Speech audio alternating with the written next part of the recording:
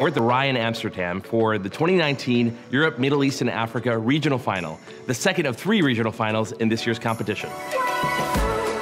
It's great to be here today at Imagine Cup. It is really such an incredible opportunity to travel to Amsterdam, to meet all the other teams, and to participate in this amazing event. We've been through a lot of competitions and acceleration programs and stuff, but the Imagine Cup is really the best place to be for tech students. Welcome to the 2019 Europe, Middle East, and Africa Regional Final for Imagine Cup. Really excited to be part of Imagine Cup. We got selected, we got this opportunity. It's actually a very happy moment in my life. Any person can make it through. It's about having an idea, being simple about it, and being true to your idea and passionate about it. I think that's what gets you far. Imagine Cup is really amazing because we feel like we have been empowered to do more.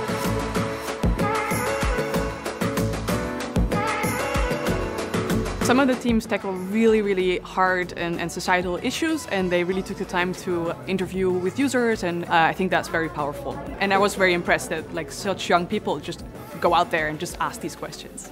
It's really motivating to do your own project because we really believe that we can build something that will help a lot of people. We really want that.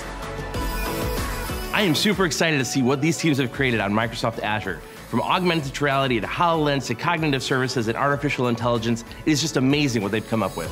My experience with Azure has been very pleasant. Working with the machine learning technology has all been a breeze. It's very easy to get something going without too much knowledge. The experience, the learning is priceless.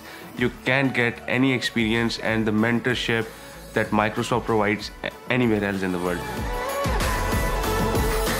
If you lose here today or win here today, today is just a stepping stone for your future. This is to prove that you have what it takes to go and build great technology. Third place of the EMEA regional finals goes to P Project from Russia. Second place goes to Athena.io from Tunisia. The first place winner of the 2019 Europe, Middle East, and Africa Final, Team Finderr.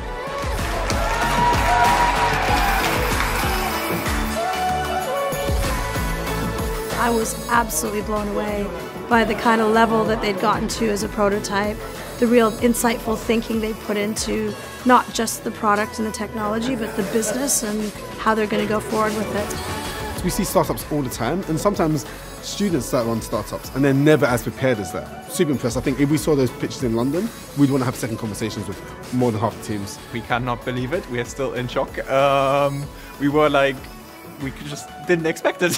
We're really excited to be able to have the chance to bring our project to fruition, to reality for the visually impaired users.